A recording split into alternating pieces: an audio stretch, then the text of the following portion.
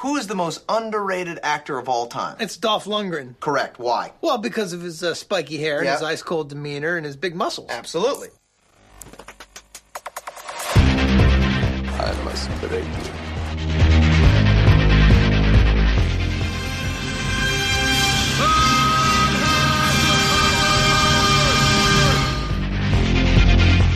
The guilty will be punished. My name is Sergeant Andrew Scott. Come on, guys, don't do this. If I don't get breakfast, I get real grumpy. I don't think you like me grumpy. And you go in pieces, asshole. Let's kick some ass.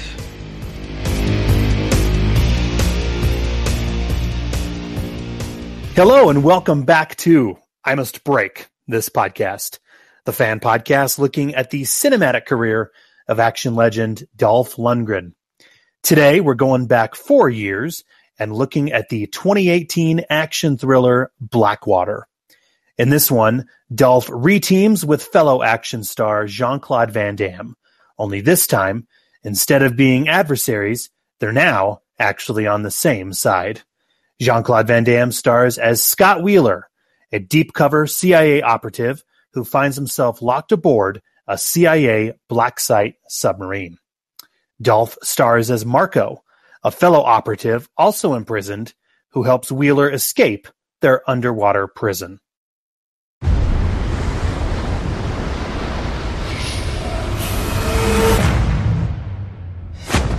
You know how this works, so I'll keep it simple. You're an enemy combatant and will not be granted any rights. This won't go anywhere. Welcome to hell.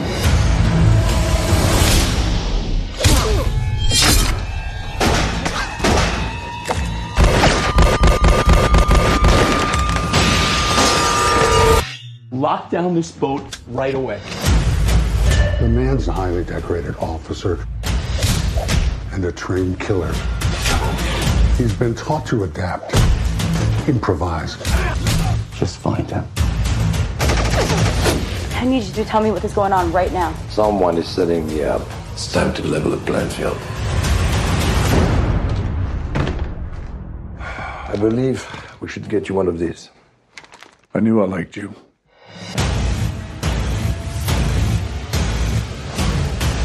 Let's do this.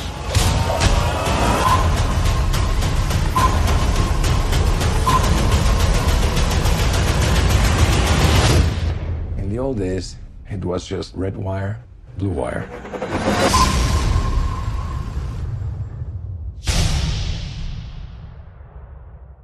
I'm your host, Sean, and returning to the show to help me chat this one, it's been a while, is David Ullman, host of the podcast Long Walk for a Short Drink. David, thank you so much for coming back on, man. Thanks for having me. Hey, Sean. So, I mean, it's been, has it been, 2 years since the last time we chatted? I want to say, or it's just shy of that, right? Yeah, I was thinking about it myself, and I'm not super sure, but it both feels like forever ago and yesterday, one of those things. Yeah. Well, I mean, and we should probably let the listeners know, the last time I had you on was for the last Jean-Claude Van Damme and Dolph pairing, which was Universal Soldier Regeneration. I extended the invite for this one for you because I know that, I mean, look, I'm a huge fan of both these guys, but I know that you adore Mr. JCVD. And so I kind of had it in my mind. I was like, look, I really want David back. I think this would be the perfect pairing for us to come on. I feel kind of bad though. I feel like we missed out on an opportunity. What we really should have done is you should have found some kind of drink that was Belgian. I should have found a drink that was Swedish to really, really align and make this a real Clash of the Titans, I guess. Yeah. Oh, I'll have to pretend. So, well, again, thank you very, very much for coming back. I guess before we dip into this film, I'm just curious, what's new with you? I know, we talked about it on the last podcast, but, on the last episode, but Long Walk for a Short Drink, that particular, series is still running, right? We actually stopped doing it at the end of last year at our episode 100. We just decided that, we were going to I don't know, pause it indefinitely. And so my friend Palmer, with whom I co-hosted that show, and some of the guys that would come on regularly, we still gather on a video call, just in the same way. We just don't record it, and it's not quite as organized. But yeah, so the podcast is happening offline, I suppose. Okay. Have you considered starting anything new? I mean, look, I'll just throw it out there. I think a Jean-Claude Van Damme retrospective filmography analysis would be right up your alley. Have you considered going that route? I might, except for there were two similar type shows.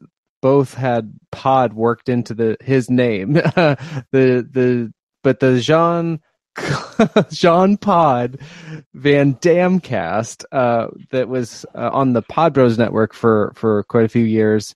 I have been a guest on that show from time to time, and now they're at a place where I help them archive their run on YouTube, so folks can listen to that run that goes through his films chronologically, and on the Pod Bros YouTube channel.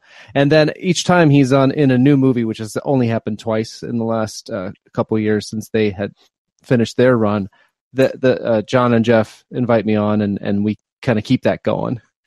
Right on. Well, that's an excellent segue there, because again, and I don't want to sleep on this, but I know that you were a huge fan of Mr. Van Damme growing up, as were so many. I mean, as was I. I mean, in fact, I distinctly remember seeing films like Street Fighter and The Quest, in theaters, their opening weekend. So, I mean, I'm right there with you, but I wanted to get your take real quick before we dive into this film. I wanted to get your take on the current state of where Mr. JCVD is at career-wise. I have a few theories myself, but I wanted to get your opinion and your take. But his career is pretty much, I don't know how you want to refer to it.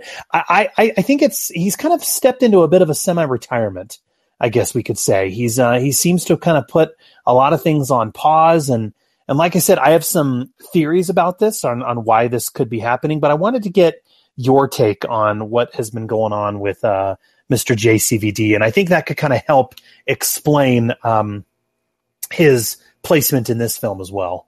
Yeah, I haven't followed his career as closely the last so many years as I used to. I mean, I have a 2.5-inch 3-ring binder with plastic sleeves that I kept as a kid in the late 80s, early 90s, where I put all his inside karate clippings and stuff. And that was the heyday of my fandom. And I kept up throughout, the following decades and stuff, but less closely, to the point where there's a few I haven't seen in the mid 2000s or so. But it's funny because this year, 2018, that Blackwater came out, which incidentally I missed until watching it for the podcast here. But JC, as I call him, that's right. So yeah, well, the friend with the binder. I think you're more than allowed to give him a nickname, considering you have a binder.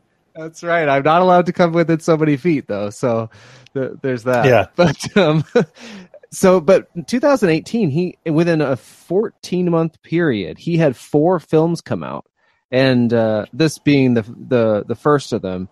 So, and most of them were more prominent starring roles than had started to be the case. And so, while I think I sense, or I agree a little bit with what you were saying about a kind of semi-retirement, because he'll show up in movies and it's not for very long, or he'll do these voice cameos, and he's made really good use, I think, of kind of poking fun at himself, really, brilliantly in the JCVD movie that came out in 2008, but then again with Jean-Claude Van Johnson, that was the series on Amazon in, I think, 2017. And actually just recently, I think it was last year, The Last Mercenary on Netflix was a really fun kind of it was literally almost like a French farce. Actually, literally almost. It was a French farce of sorts, but Van Damme played, I think, he played this CIA type agent, and he was always in disguise, but it was very often played for comedy, and it had a lot of fun about it. And I think if I had one critique of his later career, is that it was all very dour, and his lids are like half closed half the time, and he's just kind of laconic, and I don't know, it didn't have the energy and charm that he did when he was younger. And I'm really happy to see that there is a little bit of that, at least here in Blackwater. But yeah, that's kind of what I've observed the last few years. Yeah, well, point of contrition here, I'll just admit it right now. I actually didn't finish The Last Mercenary. I started it and I wanted to finish it. I wanted to like it, but for the life of me, I just couldn't do it. And I think a lot of it is I know, and I'm sorry. I'm glad to hear that you enjoyed it. I just did not find, and I think what a lot of it is, to be perfectly honest, I'll just admit it. I think what a lot of it is the fact that this was a French film that was made for French audiences, and I think French humor does not translate always 100% well with American audiences. So I think maybe that was part of the reason. It's one that I realize I need to go back and I need to check out, because like you said, if you look at his career and the films that he had done, I mean, yeah, he was, I've been saying this for the past couple of years. I think that Jean-Claude is essentially kind of in a semi-retirement. You know what I mean? He's just, I don't think his drive is there as much as it used to be. And like I said, I have a few theories for this. And so, yeah, from about 2014 to 2018 or so. Yeah, like you said, he was taking on small bit roles that were essentially really just playing off his image, I guess we can say.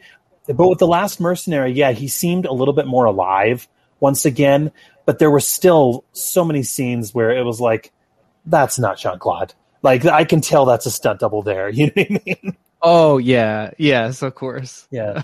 That one is it is a very particular tone. I will totally concede that point. And if you couldn't get into it, I don't know that you need to force yourself back in to finish it. Well, I mean, and I've kind of said this on previous episodes, but I just want to reiterate it or echo it again. I think one of the big reasons for Mr. Jean-Claude's retirement is the market and the shift, I guess we can say, that the action market has been going into. Okay, when Jean-Claude first started doing direct-to-video movies, okay, the DVD market was still pretty big, was still pretty booming. With the DVD market shrinking and largely kind of disappearing and everything going to streaming, suddenly the budgets for these films are shrinking way, way, way down. And so I think for a guy like Jean-Claude, who went from at one time starring in films that were being made for between 30 to 50 million, suddenly starring in a film that is being made for barely 2 million, if that even, of course he's not going to be on set for more than a few days. And of course, when he's there, like you said, I love what you said, as you said it on the last episode, his lids barely look half open. And yeah, he's playing tired in a lot of these films. He's playing very, very dour, and it seems like he's almost kind of sleepwalking in a lot of these roles. And I think a lot of that is because, I mean, when he did the film In Hell, that was him playing dour, and we had never seen that really before from him. So there was, at that time, it was a bit of a revelation, but who would have thought that 10, 15 years later, he would still be playing these just quiet, stone-faced badasses who barely even blink? And if you look at Jean-Claude from like the Double Impact era, where he's just so goofy and charismatic and smiling, to what we have, within the past 10 years, it's like, man, that's a bit of a shift there. Yeah, I think from what I could tell, it seems like he tries to step out of that. Like even in 2013, I think it was that year, he did a movie called Welcome to the Jungle, where he's like front and center on the poster, and he plays a comedic character. And I think a lot of the stuff he's come to do with it, making fun of his own image, is attempts to try new things. But I think ultimately it's like, I did hear him talk about this somewhere, where he's like, there's so many pictures of me with the same, he didn't say stupid face, but he said something like that, same like blank expression on a poster. And I think he said something to the effect of just like, that's all that that's what would get movies made. So it wasn't necessarily like what he wanted to do, but it was all people would kind of let him do. And I think even this movie is, I was surprised to see, because without getting into it too much, I liked it more than I thought I would. And I really feared that it would be something along the lines of his, like, what's this 2001 or 2 movie Derailed, where it was on like a train. And I think some folks dislike that movie even more than I do. I just saw it the once. I mean, of course I own it, but I don't think I've pulled it out again. But I worried it was going to be this kind of like ultra low budget and hands off. I thought he would just be in it. I kind of thought he would be in it about as much as Dolph turned out to be. So I was pleased to see him engage that much. But it was his company, Rodan Entertainment, that like is one of the producers and developed it. So he seemed to have some investment in at least bringing this to the screen, though I did hear your interviews with both Patrick Kilpatrick and Chad Law, the villain and writer, respectively, of this film. And so I have those stories kind of in the back of my head as well for whatever happened once cameras started to roll. So I don't know. First of all, thank you so much for listening to those. And yeah, Patrick Kilpatrick, man, that dude, I was a little scared and a little intimidated talking to him. Oh, man. Yeah. I mean, I was scared for you.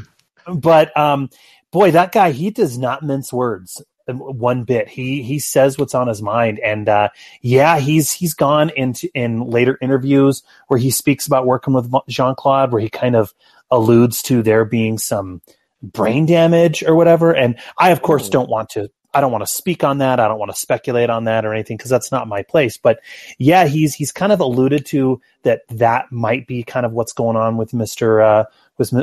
Jean-Claude. And I remember he said something else in the interview that was interesting, is that sorry about my dog upstairs. But he made 2 of them here. There you go.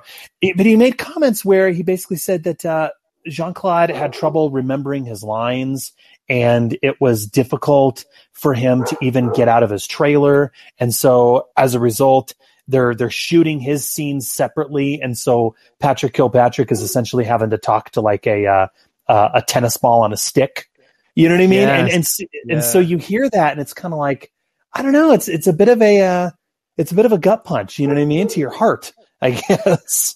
Yeah, and the thing that stuck out to me that he said, that Patrick Kilpatrick said on the podcast, was when he said he saw Jean-Claude as a tragic figure ravaged by his excesses. That wording like really like stuck out at me, and that bummed me out, because I sort of, as someone who's followed his career, like I remember, as a kid, reading his interviews and stuff, it was all about, health and exercise and all this. So as he rose to the top of sort of the Hollywood, well, not quite to the top, but, upper echelons of the Hollywood food chain, he got rather wrapped up in a lot of the trappings of that lifestyle. And as that would come out in like the press, it was a little,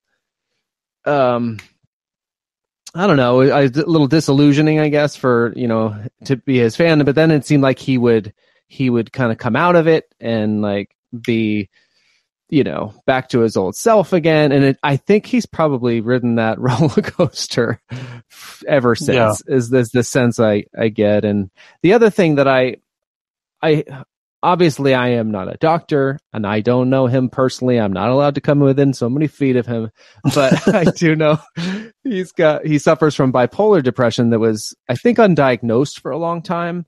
And so part of me wonders, that I don't know what the medications are like for that exactly, but I have to imagine that it levels or balances things out, so the highs aren't so high and the lows maybe aren't so low. And so I don't know if, like, does he then go off those meds when he's trying to act? And if so, is that the kind of thing that's keeping him in his trailer and forcing, the Sandman to act against a C-stand with a tennis ball on it? I don't know. It's just a lot of conjecture. And I guess I just was disappointed, because from the outer sort of projection of what he's done through social media, that his mom runs his social media. Perhaps that has something to do with the clean image, but it seemed like he had his act together a bit better in recent years. But then, like, I'd hear little things that would make me wonder otherwise. And of course, I think Patrick Kilpatrick was doing his best to be diplomatic and generous and kind, but he was also trying not to, because I did notice in the scene that they shared in that room, the interrogation room, the only time that when there was a third actor present, there was a couple wide shots, but otherwise I noticed that they were never in the same like profile or master shot together. There was like one reflection shot where they were both in it, but you can kind of fake that. And so, it's the whole tragic figure ravaged by his excesses is really just kind of caught in my craw. Well, and yeah, I mean, and what's interesting, I don't know if you picked up on this. This is going to be one of my points in my notes, but yeah, it's really interesting how, if you notice, especially in the films of the past 10 years, Jean-Claude's son, Christopher Van, is it Van? Yeah. Has he taken on the name Van Damme, or is he still Van Varenberg? I can't remember. That's a good question. I've maybe both at times. I don't know. Yeah. But what's interesting is his son always pops up in bit roles, usually a lot of times as a bad guy or as a henchman that Van Damme has to fight. And so, you know, on one hand, it's great. It's like, hey, he's getting a role for his son. All right, that's cool. But then on the other hand, you almost kind of wonder, and again, I'm purely speculating, I don't know, but I almost kind of wonder if maybe that's written into Jean-Claude's contract, and that if you hire Jean-Claude, you're going to find a role for his son. And I wonder if, I mean, just go with me on this one, but I wonder if his son is there to kind of help, to kind of work as a buffer, if you will, or a middleman, if you will, between Jean-Claude and the production crew. You know what I mean? Oh, yeah. I don't know. I mean, it makes a little sense. I mean, I hate to keep talking about him in this way of conjecture, but I don't get the chance to very often. It's unfortunate that this will be heard publicly, so I'll try to temper it. But I love like special edition Blu-rays, all the kind of like firsthand behind the scenes information about movies I can get. I'm all excited about. And so a couple years ago, there was a Double Impact deluxe Blu-ray edition that came out with a bunch of behind the scenes stuff. And Sheldon Lettich, the director of that movie and the writer of Bloodsport, and someone who worked with Jean-Claude a lot in the early part of his career, he didn't use the word bipolar, but he talked about Jean-Claude as being this guy who you didn't know who you were going to get, like which Van Damme you were going to get day to day, and that's where that two characters of Alex and Chad came from, you know, as they were developing that story. And I think that's kind of interesting. And yeah, there's a lot of people in his early movies that show up, that seem to be kind of family friends, like the Michel Kisi, that play Tom Poe, and his brother. And I think he's a loyal guy. But your theory about the son kind of offering some, I don't know, maybe support to his dad. I know he travels with his little dog as well. Yeah. Maybe something like that. But I was happy to see Chris in this. It looks like he is going by Van Damme in the credits of this one. And I thought he looked badass with that beard and bald head. Oh, he's taken after his dad in terms of martial arts prowess and abilities. I mean, when he throws down in those scenes, I don't know if you saw Kill 'Em All or not. That was another small little film that's, yeah. So one that you talked about really liking, is it 6 Bullets? I think that's from the same writer. Is it something like that? It was another I'd missed. Yeah, 6 Bullets actually, and that one's actually streaming on Netflix now, FYI. But yeah, they pair the two together. Only in 6 Bullets, what's interesting is Chris is not he's not an adversary or a henchman. He's Jean-Claude. Actually, in that one, now that I think about it, he plays Jean-Claude's son, actually, who partners with him on various missions. But awesome. But yeah, I mean, you already said it, so I just want to echo it again. What I will say about this film that was kind of nice to see is, considering Jean-Claude had been taking nothing but these bit supporting roles in various films, it was really, really cool in 2018 to see JC, as you call him. You can call him that too. Okay, thanks, man. Him taking on a lead role again. You know what I mean? Him taking on a lead role where he is front and center. And the other thing that I will say, and this is, I mean, this is the fanboy in me, I guess we can say, but the idea of reteaming Jean-Claude with Dolph Lundgren, this is an idea that I think fans of the genre have been wanting ever since they first squared off together in 1992 in Universal Soldier. Okay. And I remember, it's funny, but I remember around 99, 2000 or so, it was around that time when Jean-Claude was starting to kind of hit the direct-to-video market. I remember at the time thinking, now is the time that would be wonderful for the two of them to do another movie together. But yeah, where they're not adversaries, but where they're joining forces, working on the same side. I thought that was really intriguing. And at the time, I always kind of liked the idea of them teaming up in like a buddy cop type movie. You know what I mean? Oh, yeah. Like type movie. Yeah, like Showdown in Little Tokyo, but with Van Damme. I always thought that would have been really kind of cool. What's, I guess, kind of unfortunate about this one is, I mean, there were a few red flags about this one right out of the gate that I will just say. But when I heard that they were going to be teaming up once again for a project, I was like, yes, that sounds like a great idea. I'm looking forward to it. Maybe perhaps it's a little late in their careers, but that's fine. I will take it. The problem with me was that it's set on a submarine.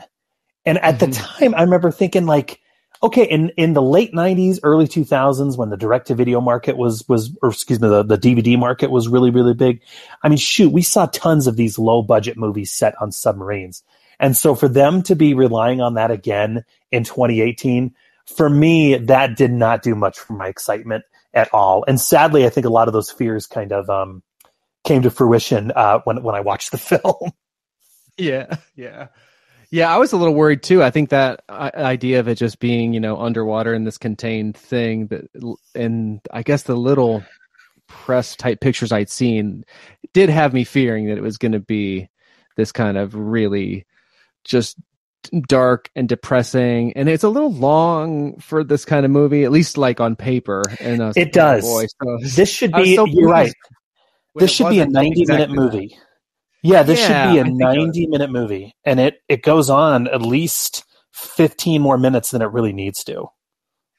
And it would have been nice to get him and Dolph working together sooner, because that was a real, like, when that happened, I was like, oh, because I watched up until a certain point, maybe like 45 minutes or close to an hour in, and then I was getting really tired, and I tried to go to bed, but then some people in my neighborhood were, I don't know what was going on. They were having the largest party of the year. And so I literally couldn't sleep. So I was like, all right, I'll come out and get this going again. And then I'll finish this damn movie for Sean's podcast.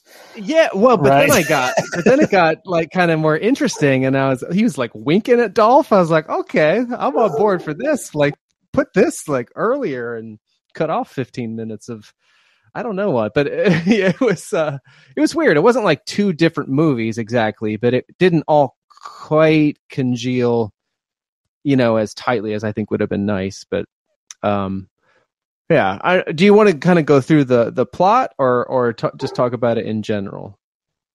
Well, actually, and before we go down either of those avenues, the one thing that I want to say about this real quick, I don't know if you picked up on this or not either, but did you see Escape Plan from 2013 with Schwarzenegger and Stallone?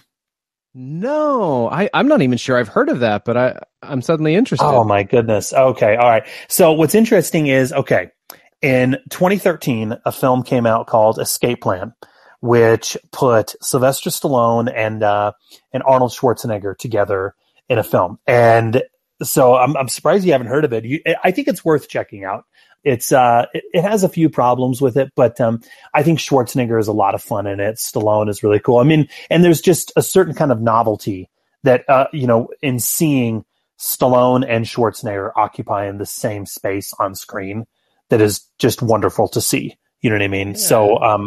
So I would recommend you check that out. But here's what's interesting about it. Okay. This film parallels Escape Plan almost identically to the T. Okay. Oh. what's interesting is, and my buddy Chris kind of coined this term, so I don't want to take credit for it, but this film is pretty much the junior varsity version of Escape Plan.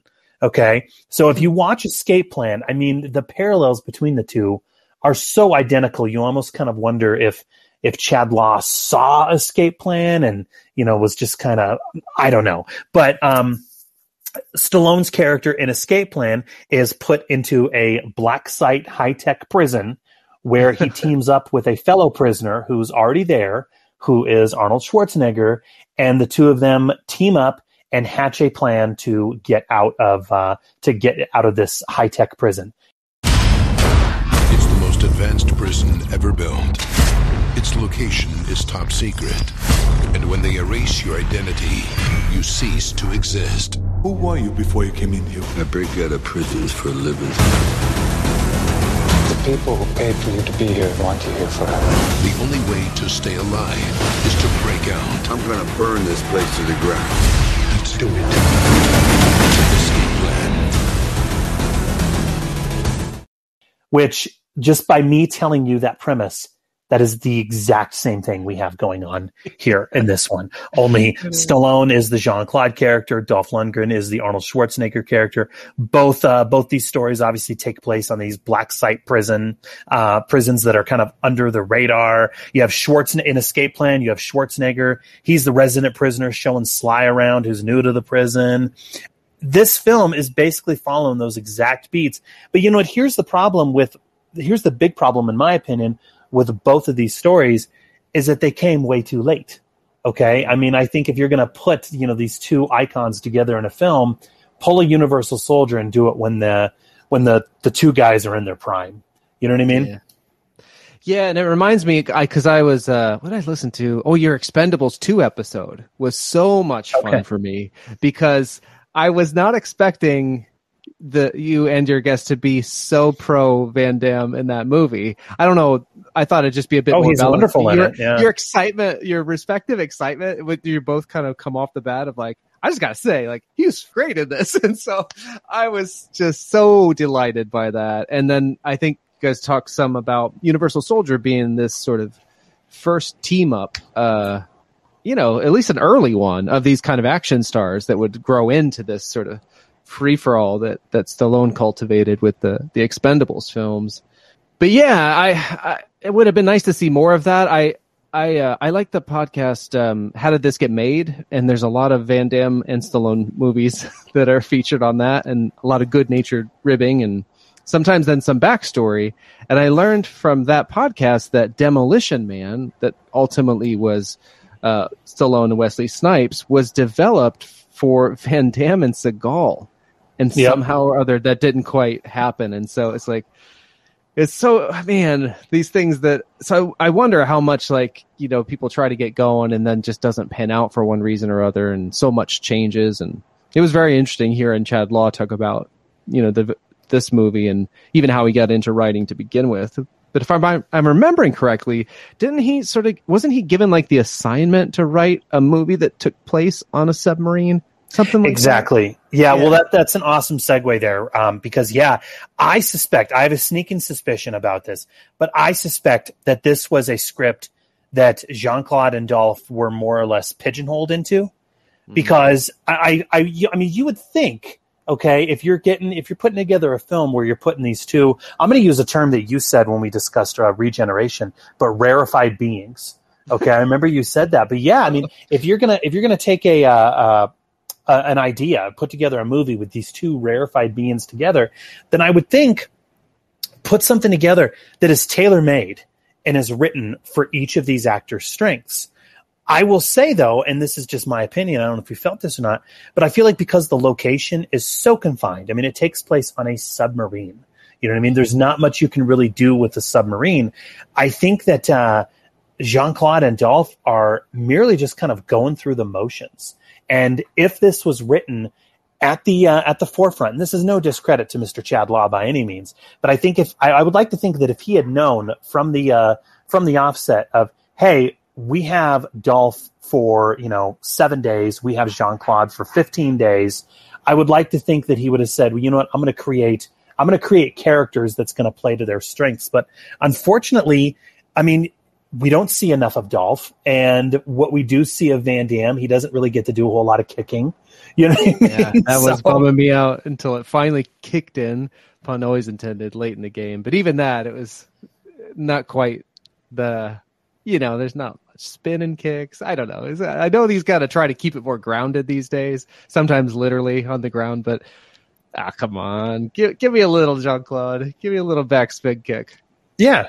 Yeah. Well, I mean, if we just go through the plot real quick, I mean, there's not, to be honest with this one, David, there's really not much that we can say or that we can add. I mean, Jean-Claude plays Scott Wheeler, who's he's this deep cover operative, a very rote and basic role. It almost feels like something that Steven Seagal would play, just he's a CIA operative, if you will. The film opens with Jean-Claude. He's waking up in a dark room on a submarine. He's imprisoned. It's been deemed a CIA quote unquote black site. And his neighbor in the film is played by Dolph Lundgren. Okay. He's playing the character named Marco. Marco has obviously been there considerably longer than Jean-Claude. And what's so cool about the way Dolph is playing this, and this is one of those things that I wonder if maybe when Dolph came on board, he kind of, I've heard and I've spoken to various individuals that have kind of alluded to when Dolph comes on set, he loves to add little nuances to his character. And so with this one, Dolph, his character Marco, is almost Zen-like. He likes to read literature, and he kind of makes these personal drawings around his cell that kind of are like his wallpaper, if you will. And I'd like to think that those little touches were on Dolph's behalf. You got a name? Marco. Okay, I'm Scott. How can I get out of here? You don't? Well, unless you're a fan of body bags.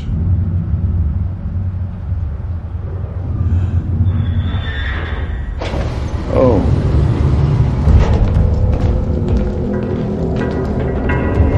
So you're about to meet Weddle and Dax. Stand back and turn around. Step back, hands on the wall. I want to speak to someone in charge. Hands on the wall now!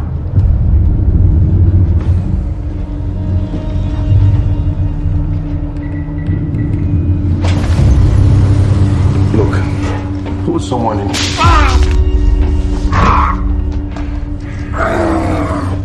Hey, Dax. Come on, Dax. Take it easy. This first day.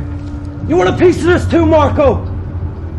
Yeah, well, it's been a while since I felt a woman's touch. Show me your pecs, baby. Yeah, I like to think that too. I mean, he did do a lot with a little with this one, and really, he was the one with all the charm, I thought, and it was a real breath of fresh air every time we did get to see him, even though it was so often just like in a shot that was obviously done like on a day that the other person wasn't there for a lot of the incel type stuff. But yeah, he was great in this. Like anyone who's a fan of his, I'm sure it'd be like, just give us more of that and less of whatever this sort of plot that they're trying to wrap it all in. Obviously, it's going to start off with Jean-Claude in this cell, if you will. It then goes to a flashback, scene where we get to see, this is what Wheeler was on. This was his previous assignment that led him to being imprisoned. I have quite a few thoughts on these particular scenes. I wanted to get your take on them, but let's just run through them real quick. Okay. So Wheeler's previous assignment is in Mobile, Alabama. His partner on assignment is also his love interest. This is one of those aspects that's interesting. The gal playing his partner and love interest, the actress's name is Courtney B. Turk.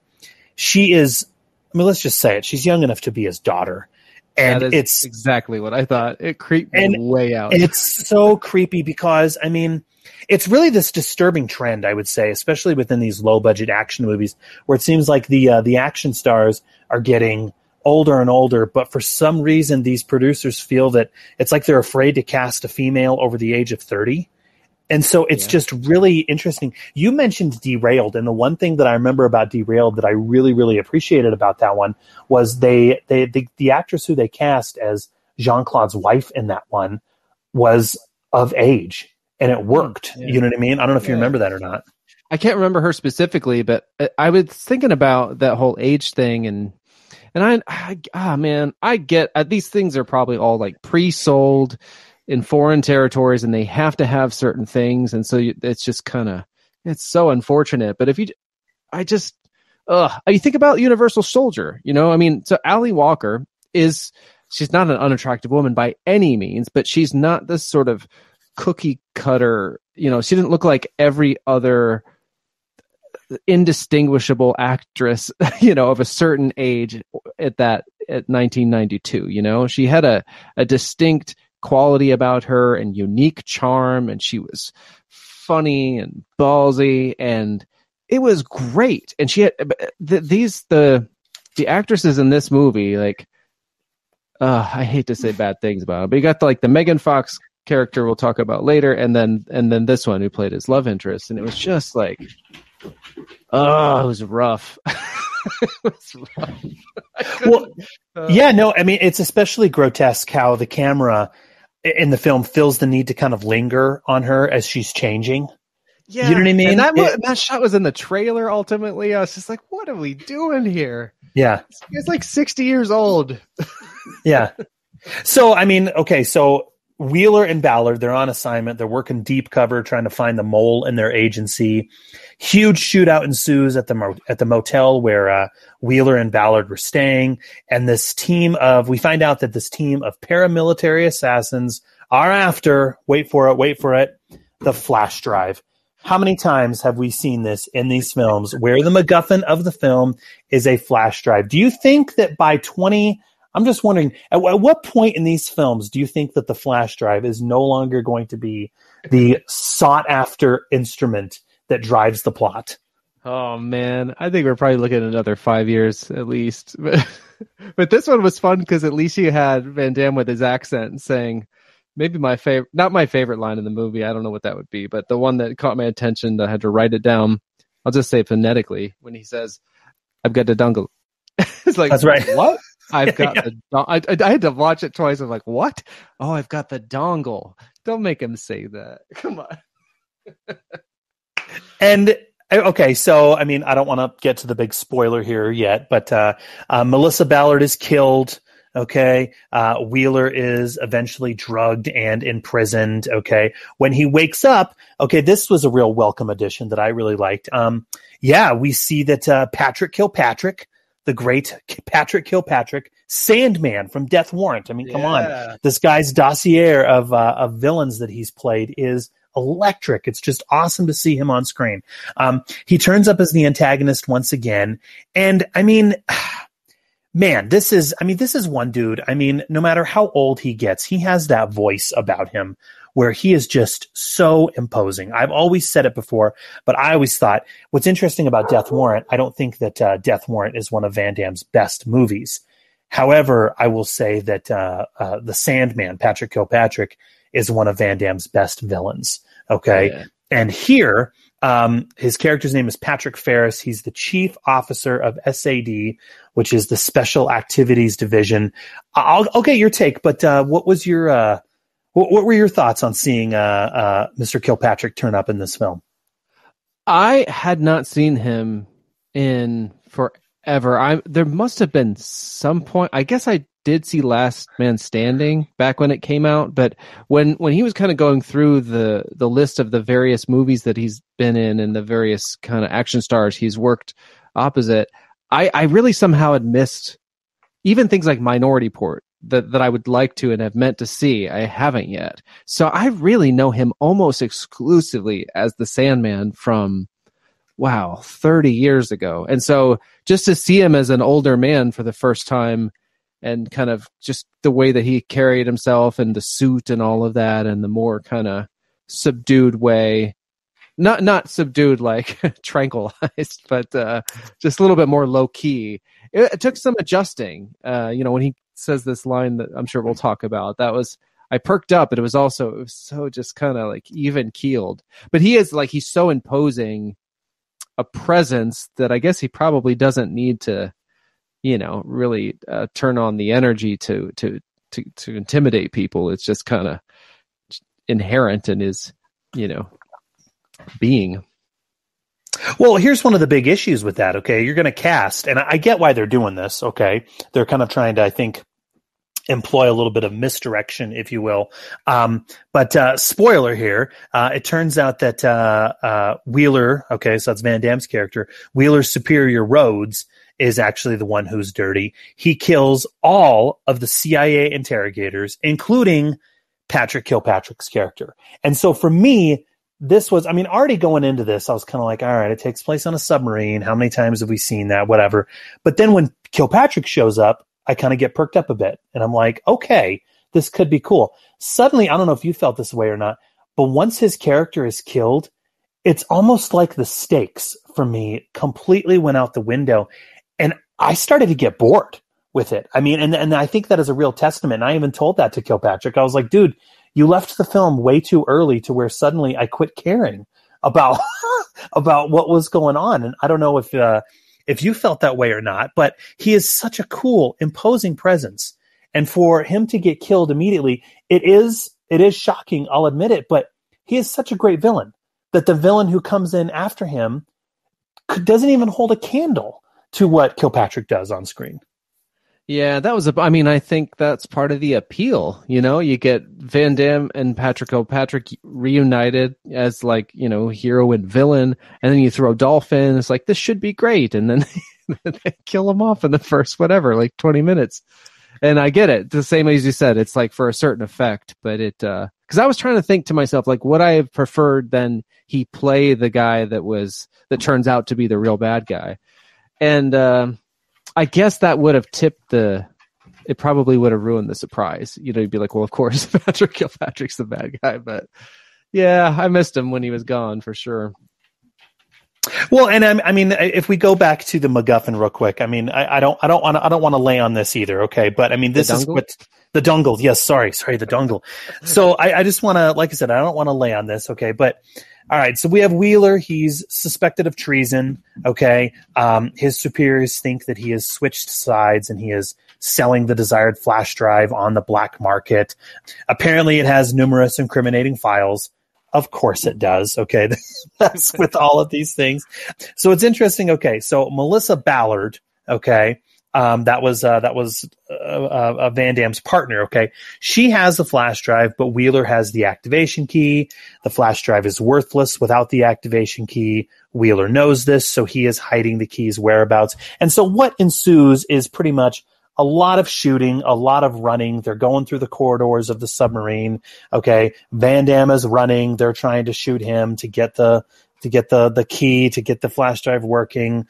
We've seen it all before. I don't know if I'd say I've seen it before, if I've seen it done more exciting before, but that's what's going on. Can I ask I'd like to ask a really possibly dumb question about the shooting of automatic guns or any kind of guns on a submarine. Is everything just built out of, because it took me a while. I'm embarrassed to say this. It was probably in the last, quarter of the movie where there was a lot of shooting. I was like, wait a second. They're on a sub, yes. Yeah, aren't you in danger of puncturing the walls? And then if not, wouldn't that stuff just ricochet everywhere in problematic ways? So I'm going to screenshot you my notes, but that was my exact issue as well. Okay, if you're going to be set in, you would think, okay, if you're writing a film that's set on a submarine, then you know what, come up with some other instruments, I guess, that our characters can use. I don't know, knives, if you will. Yes, it's like that old line from Enter the Dragon. It's like, why doesn't somebody take a 45 and bang, settle it?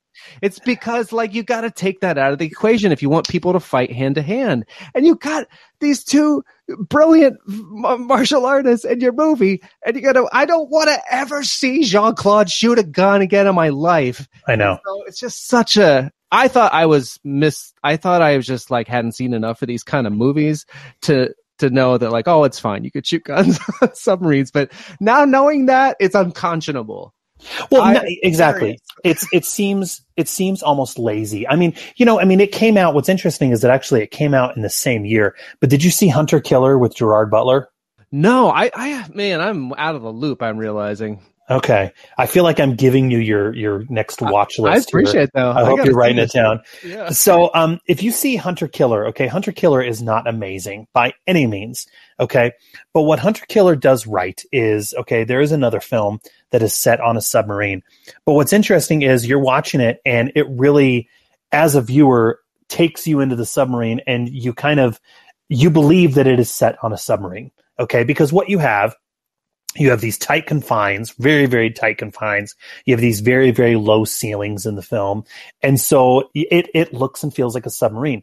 With this particular film, and I don't know if you felt this way or not, but yeah, thanks to all of the crazy nonsense automatic gunfire that we see, okay, there are so many scenes where I forgot that they were even on a submarine. Okay, I forgot that they were even on a submarine. And so what the film does, it's almost kind of like, I wonder if in post-production they realized this, because what you get every 15 minutes in the film is you get a CGI exterior shot of the sub. Ooh, to kind of remind you, hey, by the way, this takes place that it's on a submarine. But yeah, I mean, that was the big thing that stuck out to me is, okay, in this particular film, you don't really have those low ceilings. You don't really have those tight confines. You have walls that appear to be made of concrete, and this is on a submarine. It's like, I'm sorry, but that is something else that's taken me out. Yeah. I agree. And the lighting on this submarine, like I've never seen so many multicolored gels of lighting gels of like orange and green and blue, and maybe there were some purples and stuff, and they were really, they're making it look like a disco or something. You kind of alluded to it earlier, so I just want to talk about it real quick. I will say, and maybe I'm a little biased, okay, considering the nature of the podcast, I'll admit that right now, but I think Dolph's Marco character is the best part about this film. I don't know if you felt that way or not, but you can tell, I think, for Dolph's limited screen time, I think he's collectively on screen for maybe 10 minutes, but you can tell he's having fun with what little they have given him. He totally is, yeah. Well, I don't want us to get too far past that. Were you going to mention Patrick Kilpatrick's callback to Death Warrant in the interrogation scene? Did you catch that line? I'll let you do it. This is your moment. I mean, so he's threatening to like stick a needle in Van Damme's eye, and then Van Damme's so stupid. He's just like he's like, this is going to go nowhere. Like you can't possibly torture any information out of him. So Patrick Kilpatrick just is like, all right. He doesn't say that, but he just goes, welcome to hell. Oh, that's right. Yes. I was just like, oh my, just lit up. But like, it was again, so subdued. Like, can you imagine if he was just like, welcome to hell like in Death Warrant? I know it would have been too big, but oh, come on. Another missed opportunity, but a nice callback nonetheless. I mean, that had to have been intentional. I'm guessing from like Chad Law's script forward. Well, and if they're going to be doing callbacks, wouldn't it have been cool if Dolph's Marco character gets a line where as soon as he, kicks the ass of one of the henchmen, he looks at him and he says, that's a spirit soldier. Oh my God. You know what I mean? Like, yeah. Like, come on. Because he could have said it to Van Damme and everything. Mm-hmm. You got to talk to Chad again and see what we can find out. Well, that was something that Chad basically said when I spoke to him, is he was like, look, a lot of people complained that there was that they wish there was more Dolph. He goes, I wish there was more Dolph as well. And so, like I said, that kind of just goes to my theory where I wonder if what happened. I mean, this is the other part that I was going to get to here in a minute, but I do wonder if with Dolph's inclusion, if maybe that character wasn't even in the initial script, and what they realized is the production realized, hey, wait a minute. I hear that Dolph Lundgren is available for, the next 2 weeks. Let's squeeze him into this thing if we can. Let's write something in there. So, and I don't know if you kind of picked up on that or not, but I don't know. I mean, what's interesting is if you take his character out of the film, and I don't want them to, is like I said, I think he's the best part about it, but you could theoretically take this character out of the film. And I think for the most part, the film is going to play pretty similarly Yeah, I hadn't thought of that. That's a really interesting observation. And it could be, well, I guess judging from what the writer was saying, it sounded like he was attached or involved early on, certainly before shooting. But I started to wonder, it's like, oh man, if they were having trouble getting Van Damme to the set, etc., did they introduce something like this just to help kind of, you know, if he's not going to come out of his trailer, then they can shoot Dolph, or I don't know, but that might be taking it a bit too far. But I do wonder if it were anything more than just scheduling that prevented it from being a larger part, because yeah, it really is a jolt of energy each time you see him, even if he's just sitting there reading. Yeah, I know. That says something too. A shot of him reading elevates this film.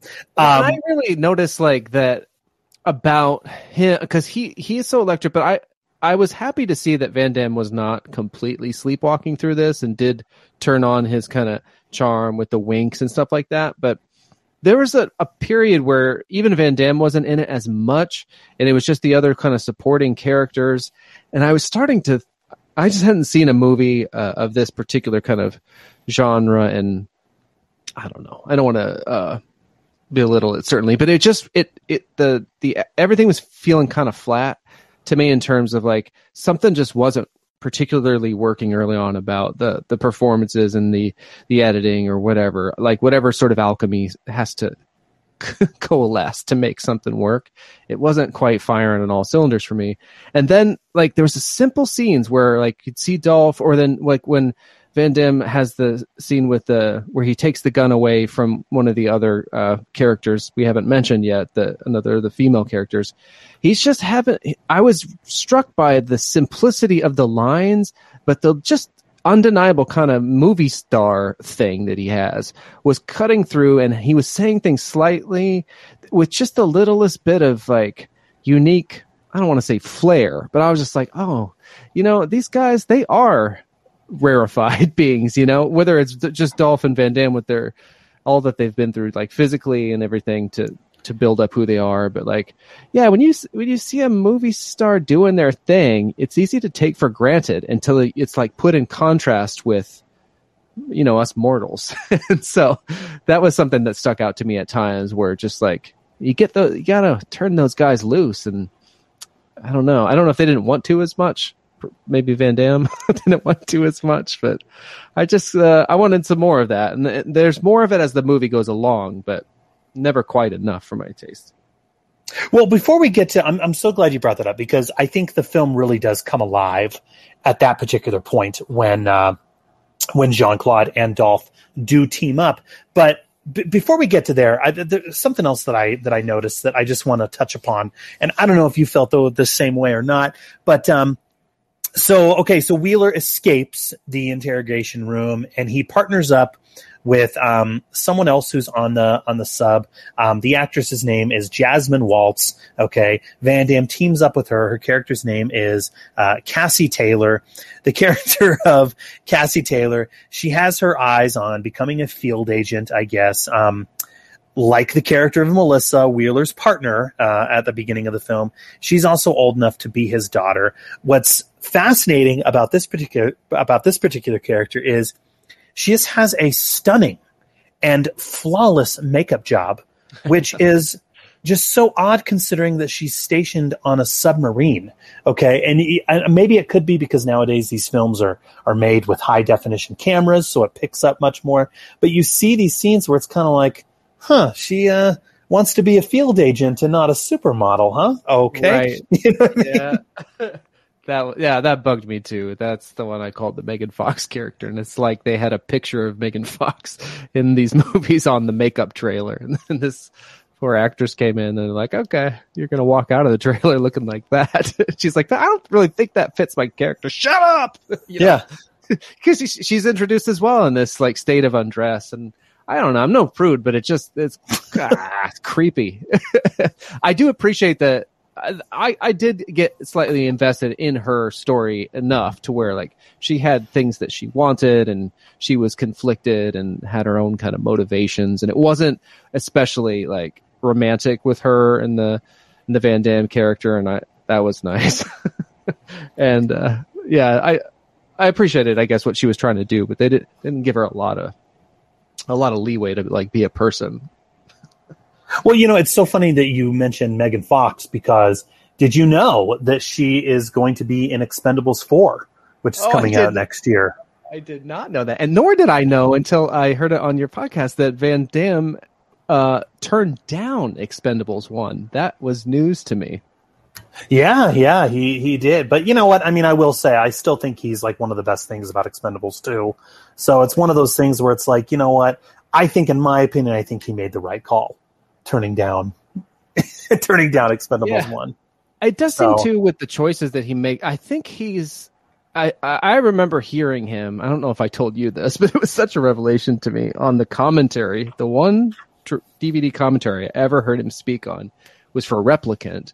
I've listened to that as well. Yes. Yeah. Do you remember? There's the bit where eventually he just gets tired and he's like, "Look, I don't know what you want me to say here. The movie's good. I'm here with my friends." He just like checks out. But before that, at some point, he would keep kind of signing off and it'd be like, "I'll talk to you soon more on Replicant." Oh yeah. But the reason I bring it up is because there was one part where he just goes, he basically says, he literally says, "Because I'm bored with movies," and I mean it. Mm-hmm. And if he was bored with movies and not able to kind of find ways to keep himself engaged and pushing forward in ways that, people putting up money for these things or whatever would allow him 20 years ago, it's like, I don't know where he's at now, but that lack of drive is all too apparent in movies like this, unfortunately, to where he only shines through here and there, where he used to be. I think that's what carried all his early movies. He was the guy was like on fire, like from within. He was like filled with this like energy that came through the screen at you. It is no longer there, and Dolph has it more in the subdued way than Van Damme, who's getting a chance to really at least kind of play the hero and get out there and do the running and the kicking and stuff. But he's still kind of, I don't know. It's just like reserved and bored. It's it's so, say it. Well, it's funny. It's interesting you mentioned the Replicant commentary, because and this is so sad, David, that I actually remember this. But the one part that I remember the most from that particular commentary is there's the scene where his clone character is in a hotel room with a woman of the night, we will say. Yeah. And so he's talking about that scene where he's, getting ready to kiss that gal. And I remember in that commentary, he's like, "Oh, I moved my hands too soon. I wish I would have waited to move my hands." Like it's, yeah. He's invested, that I think it's that, and maybe he still is, and it's hard to know, but I think you could tell when people are that invested. Like I remember seeing this, off topic but super brief, but like I remember seeing Stallone on Oprah Winfrey when Rocky V came out. Rocky V was the first Rocky I ever saw because of my age and stuff. And I just remember, to this day, the only thing I can remember about that appearance was they watched a clip and they came back from watching the clip and he's still kind of looking up at it. And Oprah's like, "Well, you seem like you're really like still engaged in the movie." He's like, "You know what it is? I'm just still in the cutting room." I was like, "Oh man, I could have made that cut. Yeah, and you need to have that kind of passion for stuff. Like that kind of passion is always apparent. And that's why you can have somebody like Van Damme or Dolph Lundgren in a quote unquote bad movie and have them elevate it to the point that they did for so many years of their career. And still, sometimes, and they do in this one. It's just not as potent, it's not quite the Universal Soldier super serum. It's more of something else.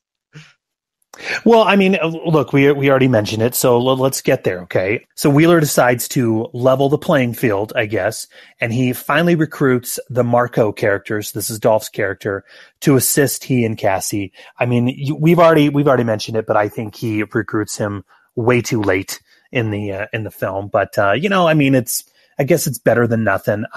We find out that Marco is German Special Forces, and he was imprisoned on the sub because he knows way too much. And so what's fascinating about their team up, okay, and I don't know if you picked up on this or not, but we get a really cool fight scene where Wheeler, Marco, and Cassie are each fighting one of the commando mercenaries.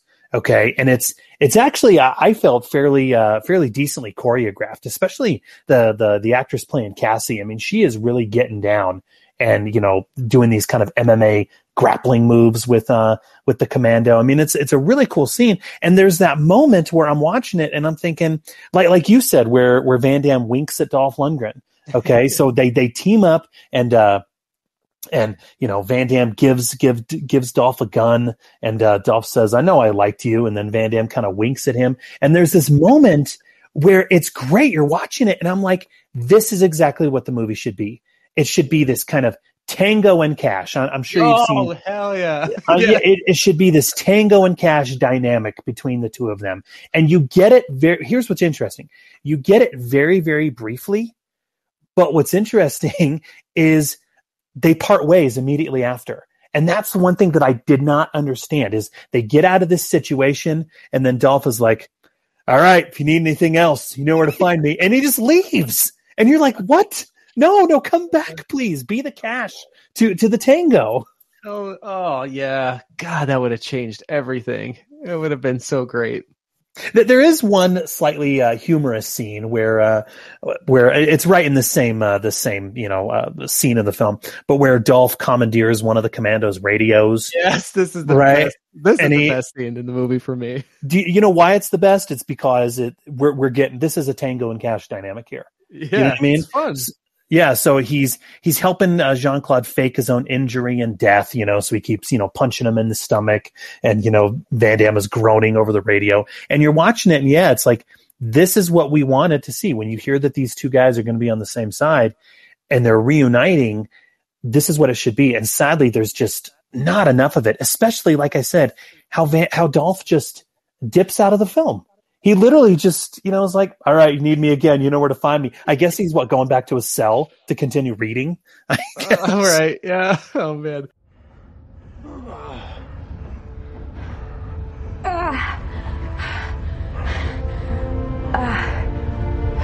Are you okay? Yeah. I mean, good call on the blood.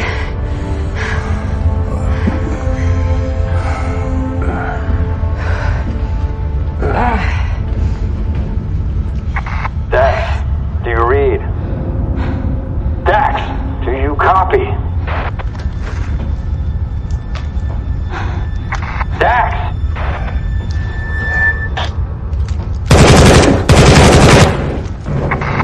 Taking fire! Taylor's down! Taylor's down! Incoming!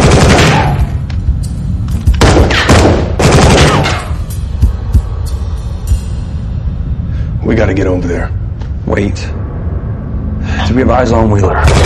Taking fire! Advancing! I got a visual. He's down. He's hurt.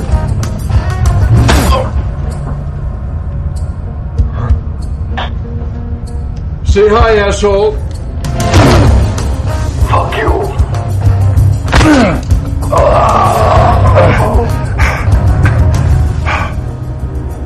What about the prisoner? No longer an issue. Get him up to the mess hall. Good work, man. Should we call it in the roads? No. I don't trust that son of a bitch. I need to talk to Wheeler first.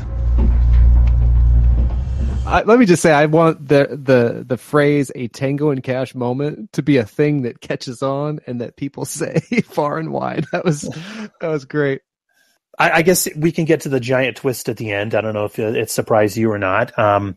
We find out that Van Damme's partner at the beginning of the film, also his love interest, Ballard, she was in fact the mole in the agency. She was the one working for the other side, and she gets a really fun evil line when this is revealed. She looks at she looks at Jean-Claude's character and she says, "Well, the sex wasn't bad." And as a viewer, you're just like, "Ooh, no." No. That is so cringeworthy. She just seems so young. It's upsetting. And the other thing I wanted to get your opinion on, okay, I mean, because yeah, there's a final shootout that occurs, okay? Just like, and it's really no different than any of the other 20 shootouts that we saw earlier. I will say the lead who kind of takes the lead for Patrick Kilpatrick is pretty bland. I didn't find him very intimidating at all. But Wheeler does get off the submarine, and he is now partnered with the Cassie Taylor character. They're debriefed at the Pentagon, and we know, David, that this is the Pentagon because we get an exterior shot of the Pentagon, which I'm assuming is stock footage. But yeah, they become partners at the end. I liked that. I was surprised by that little. I just enjoyed the sort of light dynamic of it, and seeing Van Damme and his little, like, you know, purple tinted glasses and stuff. I don't know. I found that. Oh, because this was way back early in the movie, but I want to make sure I got this right, because this took me out of it. Well, it took me a while to realize, but when he escapes from that interrogation chair, doesn't he break his thumb to do it? Yeah. So he's like the whole movie with a broken thumb. He didn't seem like he stubbed his toe. Like, it affected him in no way, which is preposterous. Well, maybe he's like Martin Riggs, right? Where he's able to kind of dislocate it and then pop it back in. That's right. Well, that I would have loved to have seen a little like scene where he does the thing. Maybe people are laying bets and he just like slams it. Dolph's laying bets. Oh, there's so many missed opportunities in this movie for Tango and Cash moments, Riggs and Murtaugh moments. But now he's got a new partner with the Megan Fox. I don't know what her name is, but you know, I'd watch that sequel. I'd love to see him paired up in a buddy cop movie of any kind. And this actress and him, I'd watch Blackwater too, if that's what it was. You get Dolph still out there, as we find out. Well, Dolph is still out there. Here's what I don't want to see in the sequel. Okay, so this is the scene right before the credits roll. So Marco promises Jean-Claude before he, you know, leaves the film, or not entirely, but, you know, before he after he teams up with Van Damme and they, you know, kind of have their scuffles and then they part ways. Okay, way too soon. All right. He tells Van Damme, "Well, I'll help you out. I got your back. I'll do a favor for you, if you will." And so what he does is he tracks down the Ballard character. Okay, she's overseas in a South American country trying to get away. He tracks her down, and he just point blank shoots her as she's in the car. And this, I don't know if you felt this way or not, but this was dark, and it really kind of disturbed me. It was, I mean, first of all, I think it was very mean-spirited, but it was also kind of out of character for his character for that to occur. And so you see that, and it's kind of like, whoa, like that's way too dark, considering like Tango and Cash didn't do that. You know what I mean? They wouldn't kill a woman point blank who isn't, you know what I mean, not posing a threat. I don't know. Yeah. No, I think they set his character up to be the kind of guy that would do that. Like, maybe they said things about him like that, but his actual like behavior and demeanor and the limited things we did get to see him do on screen, it didn't seem as though he was like a sociopath like that. And so, and especially after the lighthearted scene with, or I don't know if it happened right before that or after that, but it was right around the thing with the new partner and stuff in the Pentagon. It was odd to have that dark turn. It did feel like a weird tonal shift. Well, one of the final things I will say about this film is, while it does have a few problems in terms of the narrative and the overall rollout of the conceit, I guess we can say, if you look at the production behind it, I will say the film is not ugly, I don't think, in any kind of way, in terms of the looks of it. Okay, we've seen, I mean, if you go through the podcast in any of the previous episodes, a lot of these films are just filmed so cheaply with such little resources and such limited sets that you would think a film like this would just be screaming cheap at every corner. This, I will feel, it still looks fairly polished and pretty good. I guess in reading about it and doing a little bit of research, the director, the person who's credited as the director, is a gentleman by the name of Pasha Patriki. In reality, I guess he was actually the cinematographer. This film was actually directed by a gentleman by the name of Alan Unger. Okay, this was the one who helmed the film. However, due to contractual reasons, his name is not listed as the director. But regardless, I will say it still looks a little bit better than any of the other cheapy productions we've seen these guys do. Yeah, and I know I give a little shit for looking like a disco with all the different gel colored lights on the ship, but I think I would have enjoyed it. It would have affected my mood and the overall tone if it was like a really, stark, almost black and white type, or all of the what a submarine is likely to look like, and people are likely to be dressed like, etc. Like they did go out of their way to make it look interesting and cool. and it does. And even just the fact that they did get out of the submarine and those flashbacks and stuff like that was a surprise to me. And it had a greater scope in some ways than I thought it would coming in. And yeah, I mean, I think overall I just enjoyed it more than I thought I would, from not knowing anything or seeing the trailer or anything, just kind of thinking I knew what it was going to be like. It did exceed my expectations on a number of levels. All right. Well, here we are, David. Again, I just want to say thank you again for agreeing to this and coming back, man. I know I broached the topic with you back when we discussed Regeneration a couple years ago, but here we are. Okay. I know you had never seen this film before, so thank you for checking it out. I'm curious, how did you check it out? I know it's available on a few streaming services. Is it freebie in YouTube, or how did you watch it? I ended up ordering a Blu-ray of it because I was hoping there might be a little behind the scenes or commentary or something, and I couldn't quite figure out one way or the other. So I just decided I would order it because it was on Prime forever, and now it's not. Yeah. So I'm not sure where you can see it, but I got a disc. Right on. Well, there you go. You have another one to add to your collection. You're welcome. Yeah. No, I do. Thank you. And I don't think I didn't talk to you till after I watched that Universal Soldier. Was it Regeneration? What comes after that one? What's the next one Day of Reckoning. Like really weird?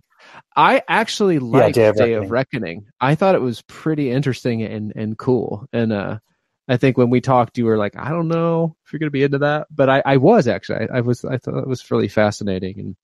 And but anyway, so pretty bold direction for them to take that franchise. You know what I mean? Like, yeah. And if he's going to be a little, catatonic, Van Damme, there was some interesting use of it there. And I hadn't seen much Scott Adkins really prior to that, other than just like what he showed up in Van Damme's other films. And I really enjoyed that. In fact, I also really enjoyed, I think it was you that turned me on to the Scott Adkins conversations on YouTube over the lockdown and stuff with Dolph and all kinds of other people. And I was bummed Van Damme didn't show up there. I don't know why that is, but anyway, so sorry, getting far afield as I want to do, but I appreciate you having me. I don't think I've ever spoke to a real person about the replicant commentary before, so that was a special moment for me. Yeah, no, if get many people to listen, but I don't think anyone ever takes me up on it. Do you ever want to do a watch along, man? Just let me know and we'll set it up. All right, so in your opinion, what do you think? Okay, as a fan of Van Damme, as a fan of Dolph, okay, what would you say about this film? Get a recommend on either of those levels, as an action movie, as a Van Damme film? What do you think? Oh, I would say I'm pretty out of touch in terms of modern action movies, so I'm not sure how it stacks up there. But I think if you're a Van Damme completist, it's worth checking out. I mean, it's not the such a terrible way to put it. It's not. I thought it was going to be a little bit of a chore, and I ended up, being pleasantly surprised at how I was engaged with it. It was fun to see Dolph take this tiny character and make it interesting and fun. And I'm not one to do this, but if you fast forward through movies, that might be a way to to just see the fun parts.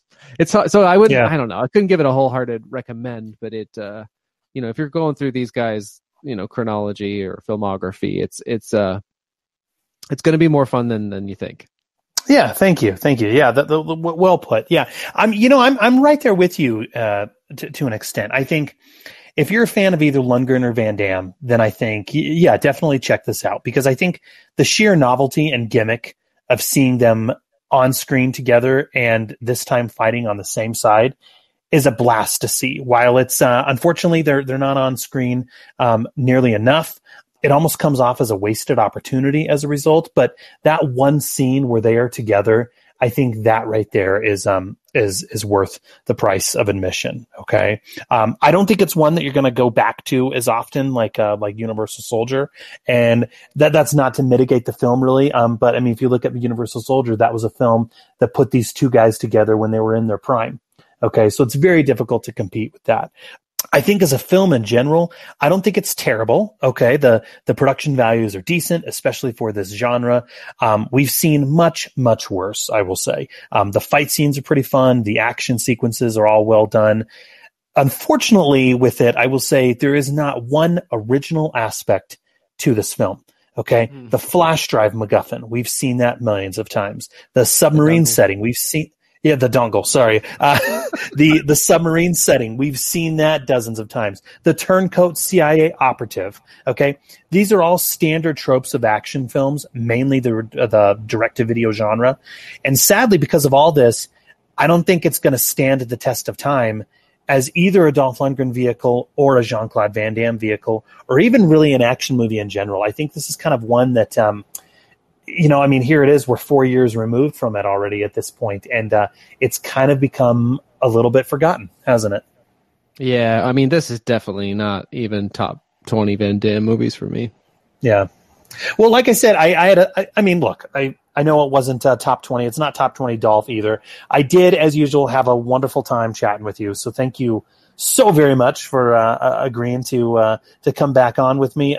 Before I let you go, I'd love to give you a chance to plug anything that you're working on. If you want to give a shout out to anything that you've seen, I guess, recently, what's going on? Oh, wow. The scene really jumped out at me. But I think in terms of the audience of the podcast, the only thing that really makes a lot of sense is just to, if you're not too turned off by my kind of spastic enthusiasm for the muscles from Brussels. There's more of that on these sort of guest appearances I've done on the Jean-Claude Van Damme cast, which you could get to. So if you go to my website, which is davidullman.net/podcast, and scroll down, you'll see those things kind of embedded along with my I Must Break This podcast appearances. And so that's, I guess, what I would recommend. On that podcast page, links to my the 100 episodes we did of the Long Walk Short Drink podcast, which is not particularly time sensitive. So that might be fun too, depending on your interest. But it's a real pleasure for me to get to talk to someone who's passionate and interested about these things. And you do such a nice job, Sean, with this podcast. It's a real honor for me to get to be a part of it.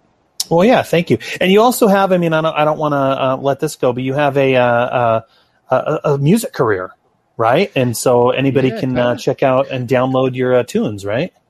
Yeah, I did just, so I haven't been super active recently, but I just finished participating in an album. So my last name is Ullman, spelled Ullman.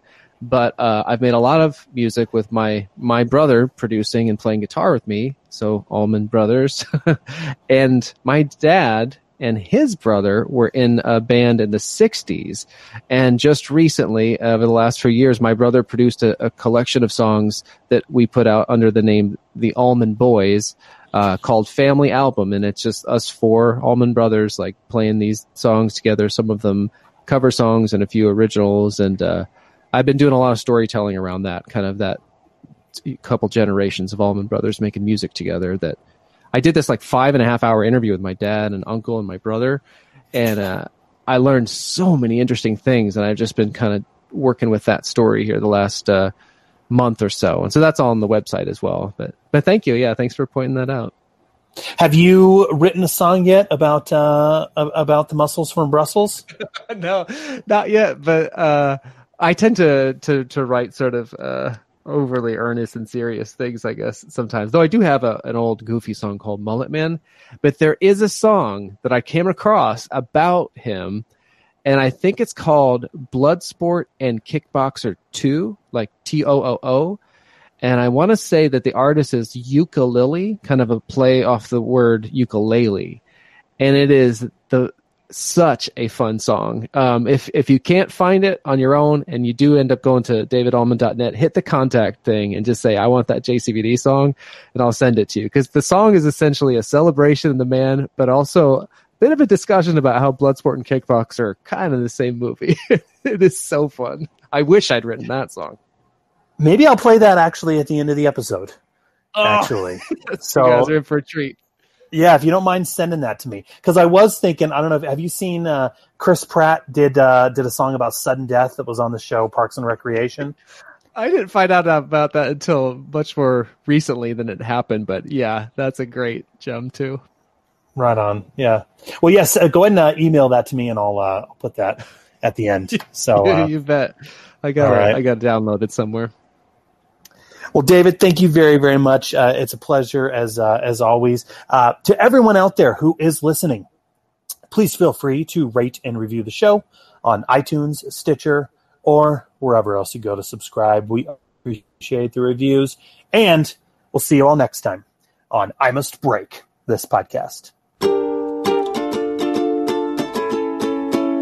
He'd have the eye of the tiger if it weren't for the powder. Kick your nuts into your guts and mash it all into a chowder. He's a bad MF, just watch him do the splits.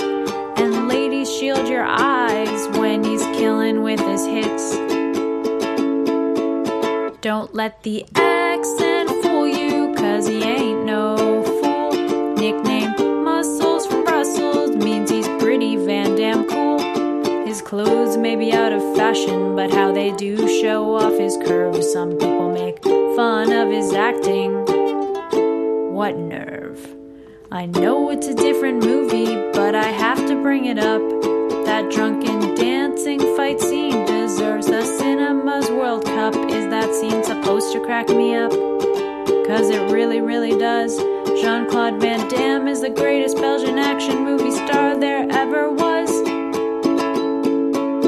Don't let the accent fool you, 'cause he ain't no fool. Nickname Muscles from Brussels means he's pretty Van Damme cool. His clothes may be out of fashion, but how they do show off his curves. Some people make fun of his acting. What nerve. It's amazing what he's done and only amplified his fame to make two different movies which are identically the same. Okay, Bloodsport has the kumite, and Kickboxer has broken glass on fists. I've watched these movies so many times, I hate to think of all the other great stuff I've missed. Don't let the accent fool you, 'cause he ain't no fool. Nickname Muscles from Brussels means he's pretty Van Damme cool. His clothes may be out of fashion, but how they do show off his curves. Some people make fun of his acting. What nerve.